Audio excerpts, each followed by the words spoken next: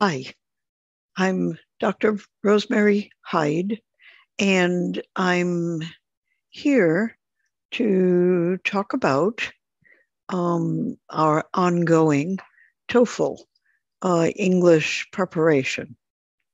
This is a class, it's a series of classes, it's a program offered by Living Peace Now to provide for peacemakers on Living Peace Now the opportunity to learn and practice every day to perfect your English skills in reading, writing, speaking, and listening in no particular order.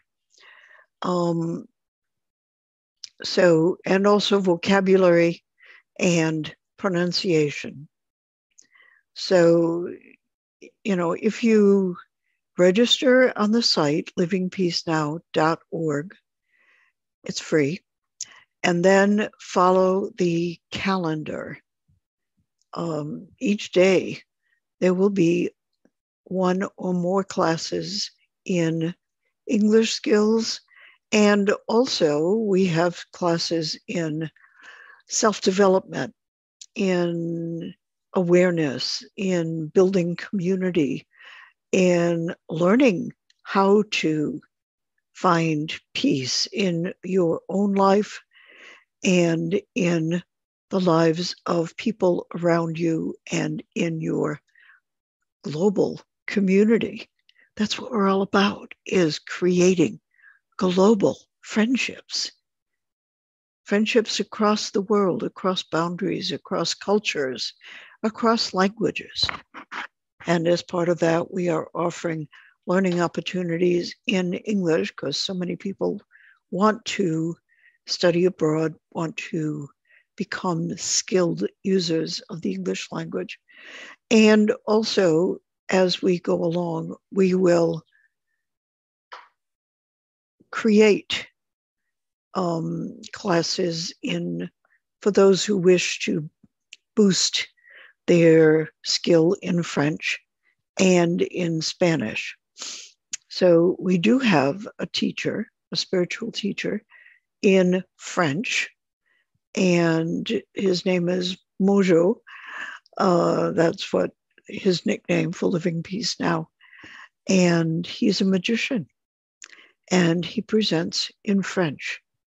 So he's presenting on the magic that we can accomplish in our lives and in the world by being aware of possibilities and being brave, courageous in taking them up. We have several teachers in English, as I said, and on the calendar, if you follow the LP Now calendar, you'll find on different days different English classes with different teachers, but they're all coordinated based on the preparation opportunities that the TOEFL exam offers to anybody with a intermediate, advanced intermediate comprehension of English or more. We will welcome volunteers, people who wish to teach, people who are interested in helping us to organize and stay organized, which doesn't happen just without paying any attention to it, as you may realize. And we welcome participants, and we welcome people who are willing to support us financially with a small monthly donation or a gift that comes from your heart in your gratitude, in exchange for the education, for the community, for the friendship, for the joy that you experience in participating in our activities. Find a donate button and exchange some energy with us. We will very much appreciate your help. So right now, I want to share my screen and share with you what the homework is for this coming week, the week of December 1st to December 7th. We figure that if you spend 30 to 60 minutes on many days taking a class in English and 30 to 60 minutes in homework on other days, shorter time, on class days, practicing. That's what it's all about. That you will experience your skills improving without you realize that, oh, it's happening. It's just happening because I'm using English. I'm immersing myself in English. I'm reading English. I'm discussing in English. I'm listening to English. I'm writing in English. So we are using preparation materials from TOEFL and teaching test-taking skills and time management and the skills that are involved in scoring higher in a standardized test, as well as the language skills on which the test is based. So I'm going to share my screen.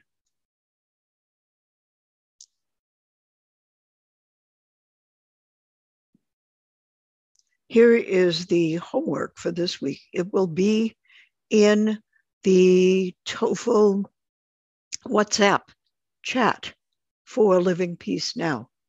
And if you register on the site and then contact using the contact link and say, I just registered, I want to be in the TOEFL class, please add me, invite me to the WhatsApp discussion group. Will invite you and you will be a part of the discussion and the comments and the suggestions and the sharing of other students and of your instructors. Okay, so every week we have 20 vocabulary words, and we will also start including every second or third week a list of expressions, of sayings, because English is very focused on using expressions. Expressions are a very, very important part of vocabulary for using English. So there are a lot of skills. You can make each one of these words turn into 4 or 5 different words. So instead of 20 words this week, you're going to learn 100 words if you know how to expand each one and to include the related words that are different parts of speech from the basic vocabulary words given here. For instance, let's take the word intervene, number 9. One of the skills that we will always give you with the words that are susceptible to it are how to break the word down into its component, what we call roots. Words are often created in English by combining a root word with a prefix, sometimes a suffix, but often a prefix, to create words with a different reference, a different meaning, different part of speech. And so the word intervene. Okay, I want to look up intervene. It means to step into a situation and change its course. So, for instance, if you've got a group planning a party and you see a way in which that party could be made better, you can intervene in the discussion and give them a better idea. In the book, I'm taking these lists from a TOEFL preparation book. Intervene, the definition they give is to become involved in a situation, to interfere, which sometimes is a negative idea, interference, but it means to change the outcome. So the example sentence they give is, a fight broke out during the school dance, but the chaperones were able to intervene before anybody got hurt. They stepped in the middle. Inter as a prefix means, it's from Latin, and it means in the middle, between. And vene is a root word that comes from the Latin. Let me find that for you.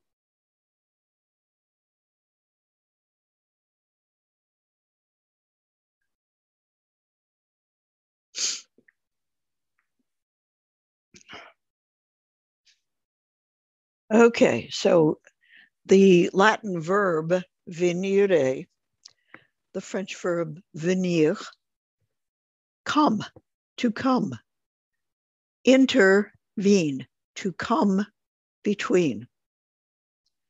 Okay, what other words might be created? Intervene is a verb, but you could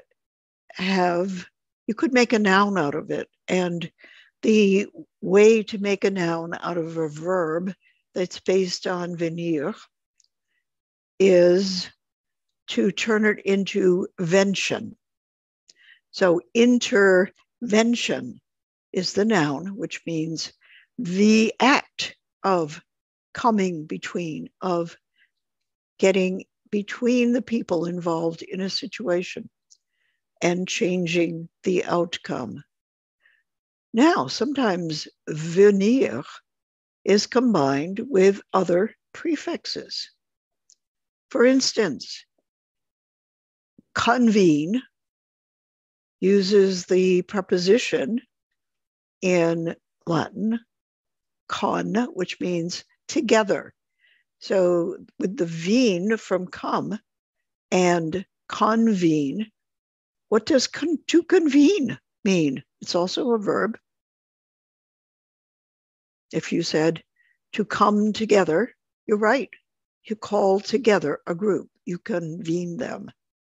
And when you make a noun out of it, what does it become?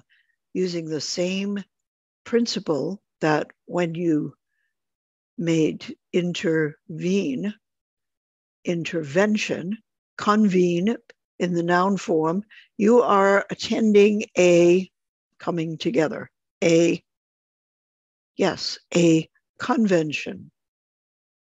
So those are different words that intervene gives us access to, reminds us of, and you could say is related to. So intervene, to come between, intervention, coming between, intervener, the person that comes between, convene, to call together, to bring together, convention, a bringing, coming together, convener, the person that brings people together, that tells people to come together. We also have, there's an adjective, conventional, adding the adjective ending, onto convention, conventional. And the word is, I'm reminded of that word, but let me find if that indeed has the same root.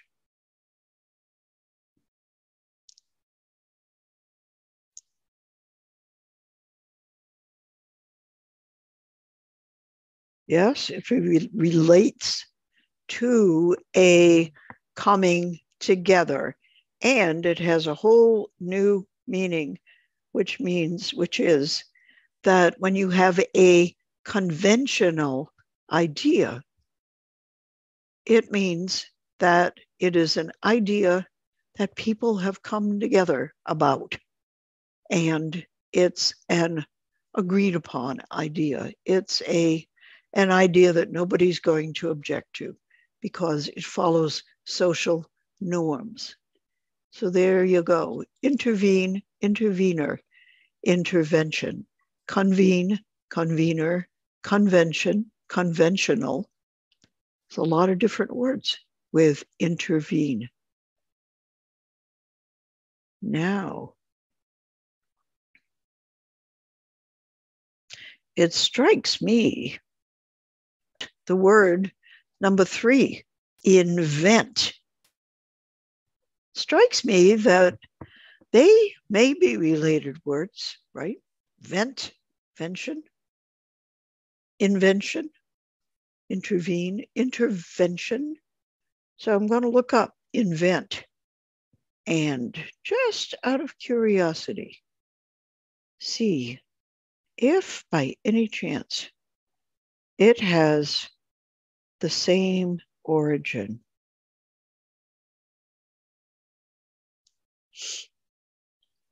Yep. To come into, to come, invent, to come upon. So the prefix in this case,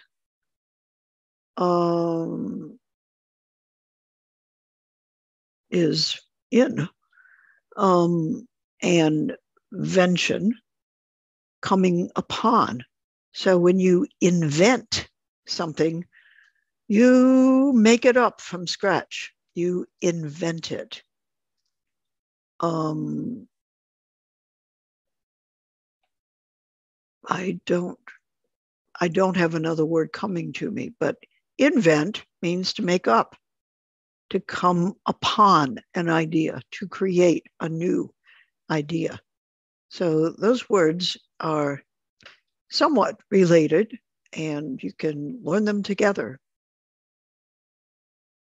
And then we have another word that ends in ENT on this list, to implement.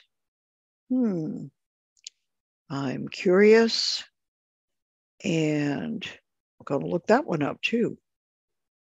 Often when you look up a word in an English dictionary, and this is true in French too, I know, you can find what is the origin of the word. And there we don't have ven. We don't have the word to come. So implement. Impla means to fill up. And the ment is just a noun form. So implement means to create, it's really closely involved in this meaning, to invent, to implement a solution, to implement an idea means to fill it up, make it happen. And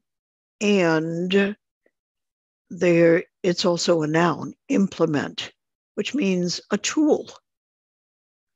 A tool for making something happen is an implement.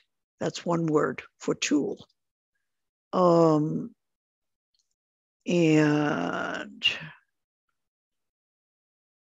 so to fulfill, to perform, to,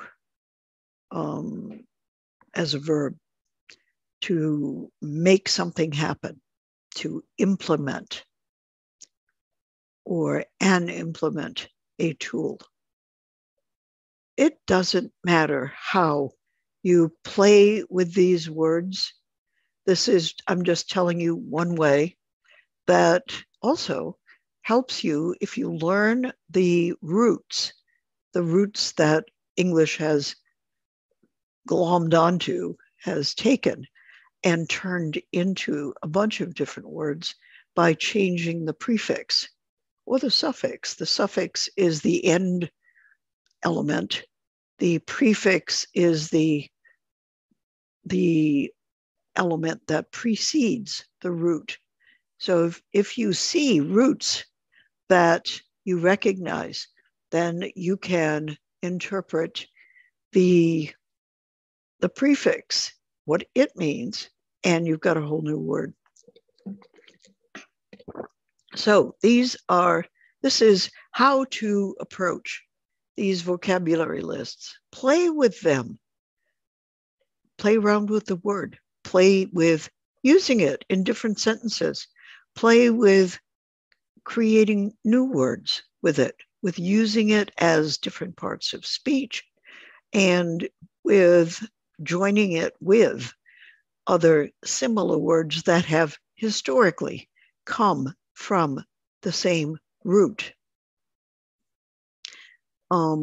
So that's a little bit of how to, study the vocabulary lists. By the time you are done, do it in writing, do it in speaking, and look things up. Get involved with the word in play so that it becomes part of what's already in your brain. It becomes a friend. It allows you to expand what you can express in English. So just look at, for instance, the word at number 20, reject. Okay, so do you see any other words in this list that use the prefix re?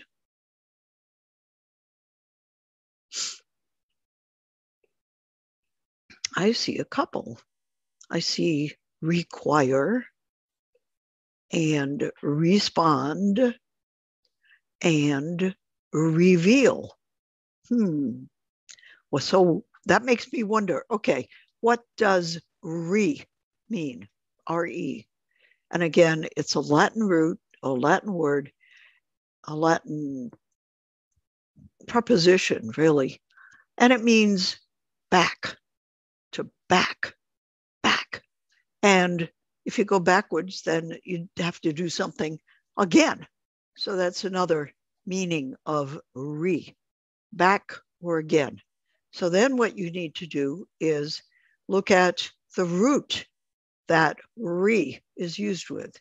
And the number 20, the one we started with, the root is ject.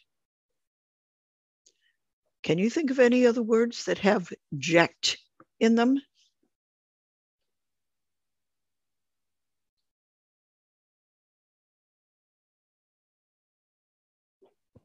Well, I can think of inject.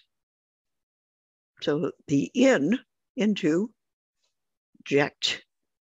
I can think of introject, which means into, within. Interject, which means between, to ject, between. Interject.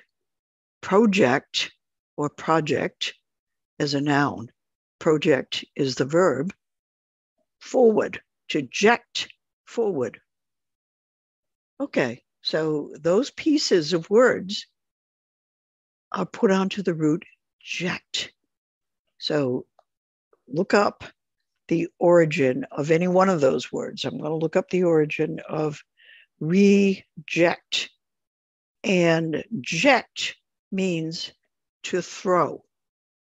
It comes from the Latin verb reiucere.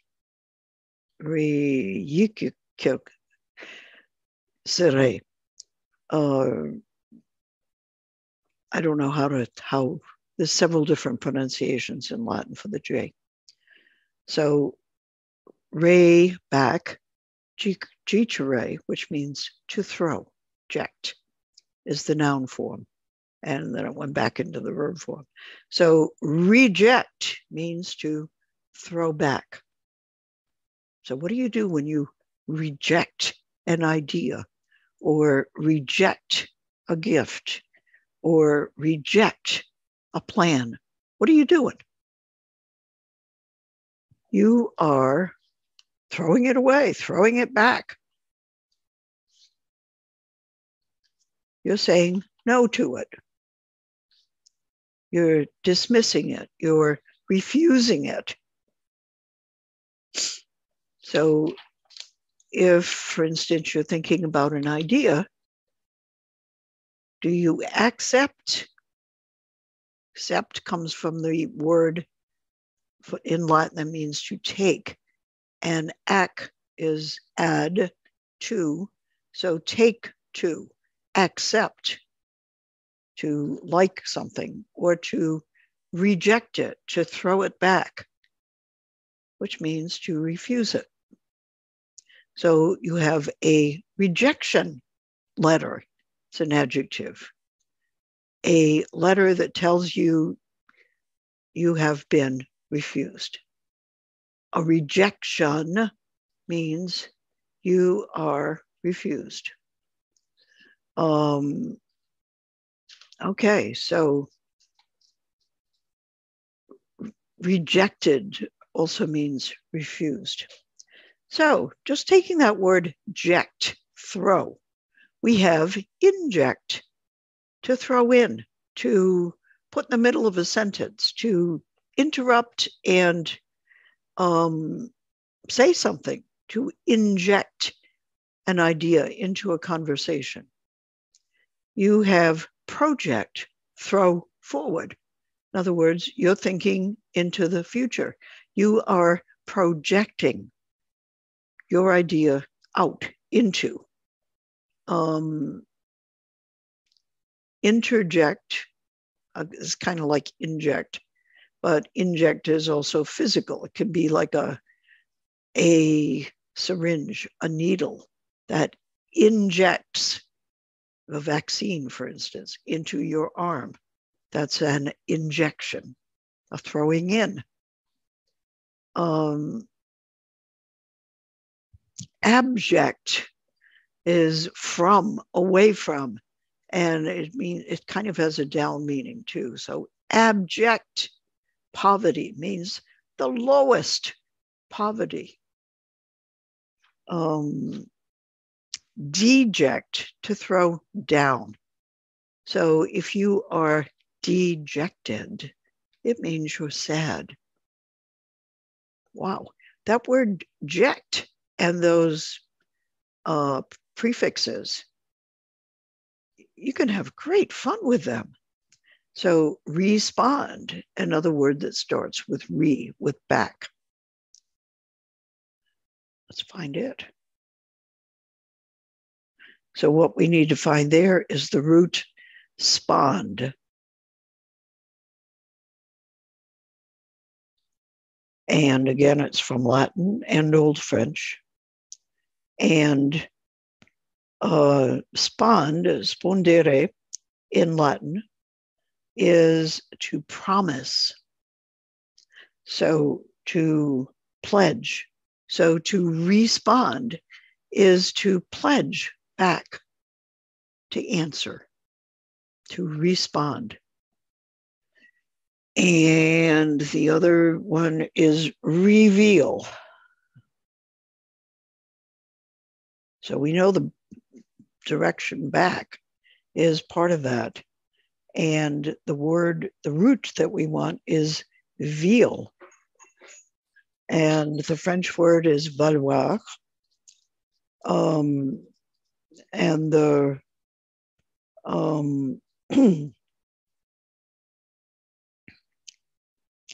Reveal means to see, to have opened up something. So show, unveil,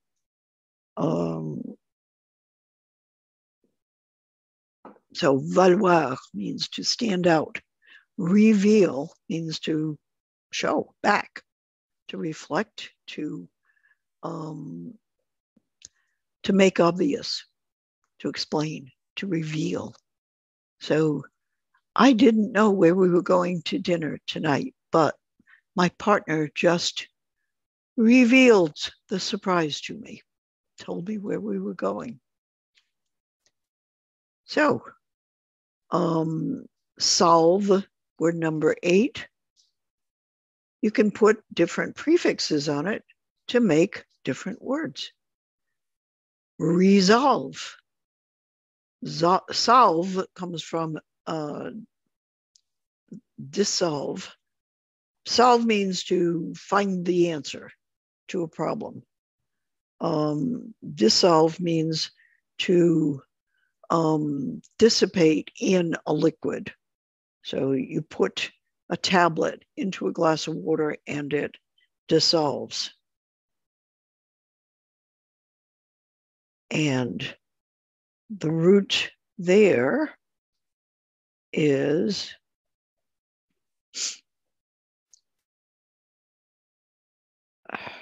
solution, solvere, to untangle, to melt out, to fade out, to disintegrate. And that's dissolve, to melt, to disintegrate. So solve, to lose its integrity, dis, to become everywhere. So it could be a fade or a transition. And again, it's from Latin, dissolvere. Resolve, to bring something together again.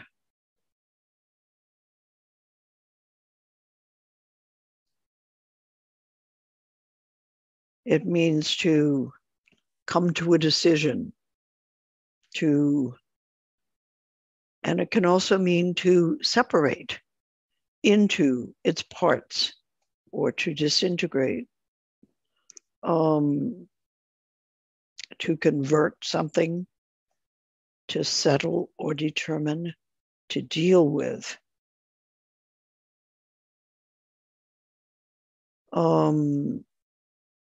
To make up your mind. And again, it comes from Latin re, to a back, and solve, to melt back. So anyway, those are a few of list 3 words. As you study the others, think about the prefixes and the roots. Paradox, I expect, comes from Greek and means opposites. Create comes from Latin, and it's the French verb créer, to bring about. Enhance has a prefix and a root, hence, and n. Accelerate, the ac is to, the prefix to in Latin, and cel has something to do with speed. Pedestrian, the word ped is a prefix coming from foot. Commemorate, memor has the memory root in it, and come, to remember with, con.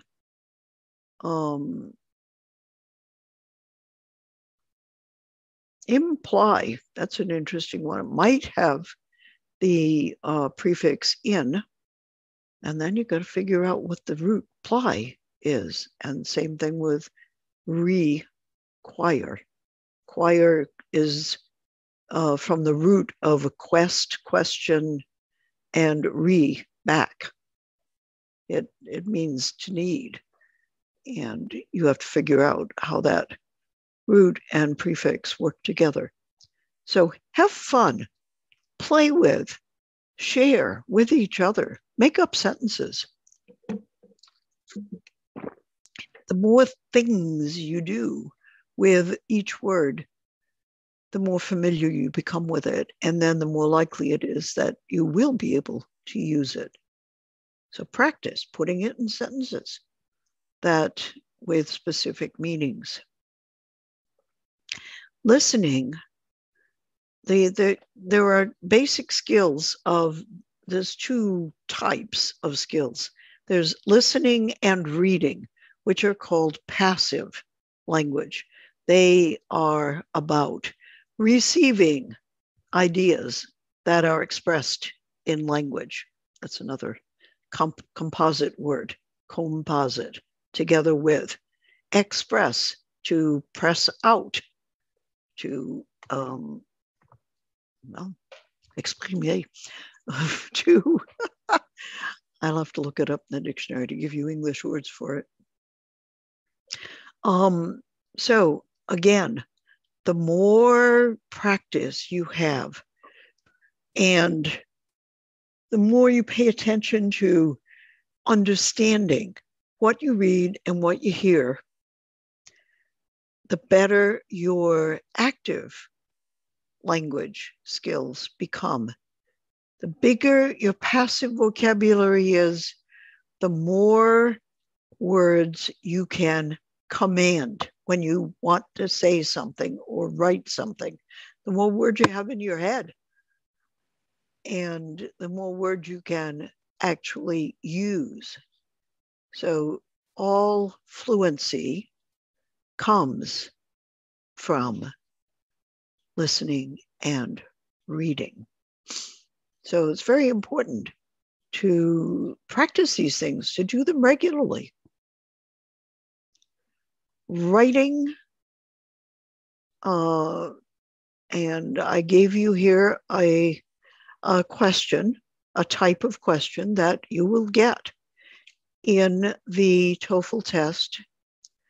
And I told you here, A, B, C, D, E, F, what you will be scored on when you write an answer to a question.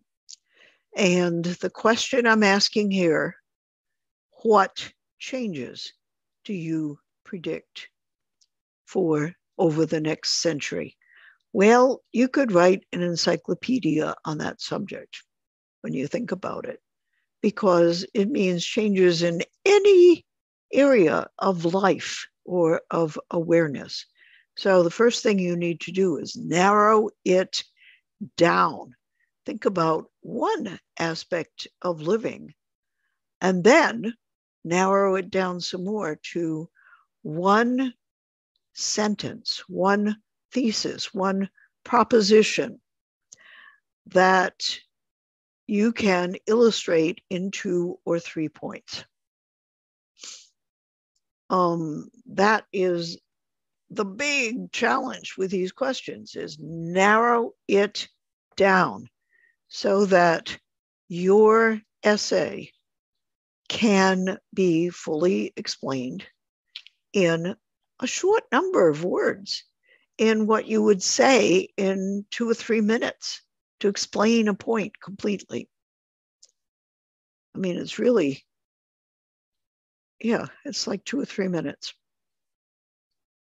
Less than 5 minutes of speaking. So, you really got to practice narrowing ideas down to something that you're familiar with and you can say something about. That's the other important aspect, is to get an idea quickly because you only have a half an hour to write the whole thing. And it will take practice to get there. So I'm telling you, the first challenge is narrow it down. That's what I'm going to score you on. When I look at the paragraph that you have written by next Wednesday, by December 7th. And finally, reading. Not finally, but the next one, reading. It's the reading on the test will be the kind of reading you will find in university textbooks. So it's not easy reading. It's challenging reading. And it's got a lot of words that were created from Latin. So the better you learn the Latin prefixes and the Latin roots, the better chance you will have to understand Latin-based words, composite words that you have not encountered before. That's one of the important reading and listening skills, is figuring out from what you see what the person meant. And if you know something about the origins of words, the Latin roots, the German roots, the better skills you will have at doing that. So this is an exercise in reading a text, an appropriately challenging text, and answering the kinds of questions that the TOEFL test will give you on a reading selection. So the online resource that you are pointed to here, which I've asked Abu to post on the WhatsApp chat, so you can just click and go there, will give you the opportunity to take the test, practice, and then score yourselves, because all the answers will be given at the end, and then figure out, okay, what's my score? What do I need to learn to do better, to score better? And we can discuss this when we discuss your results. And speaking, that's what our discussion classes provide you with opportunities to do. Sabrina, Laurel, Syed, and I are doing metaphysical self-development discussions where, people get to share freely what their thoughts are, and you get to respond. And that's an important skill for the TOEFL test. They will rate you on your pronunciation, on your, the sound of what you're producing, and the accuracy of the vocabulary and the grammar that you're using. And the best way to practice that is to participate in a lot of conversation and really say something that relates to the discussion. And finally, just collect articles and books in English, nonfiction, ones that tell you new information. And I've listed here the books that we are using right now in our discussions on Living Peace Now, and the book that we will begin using in January and February. Really interesting books that will expand everybody's awareness of topics related to peacemaking. Okay, so that's your homework for the week of December 1st to 2nd. I envision you participating with other students on WhatsApp, on the TOEFL chat, the LP Now TOEFL chat, with these assignments, and also participating with our language teachers, Sabrina, Laurel, Syed, and I, and possibly Abu. Okay, look forward to seeing you next Wednesday.